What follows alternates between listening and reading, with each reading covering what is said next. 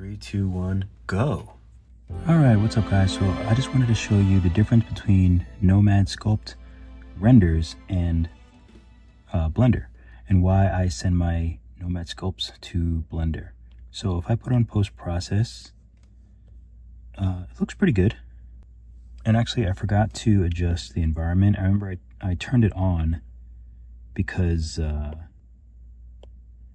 turned it on, but I didn't adjust it to the model. So I need to make sure that the lighting is where I want it to be. So I'll make it a little bit brighter here. So we'll do one with the lights on. So we'll do one 4K. Trying to get the whole thing in there. So now I'm just going to send it over to Blender and show you some renders from Blender.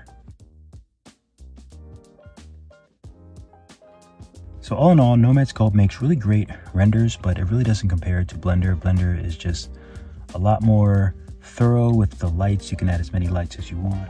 Cycles rendering is just way more realistic, and there's really no competition. But Nomad Sculpt also has really great renders.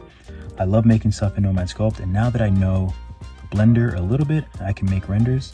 It's nice to bring it over there and then really create some amazing polished up renders.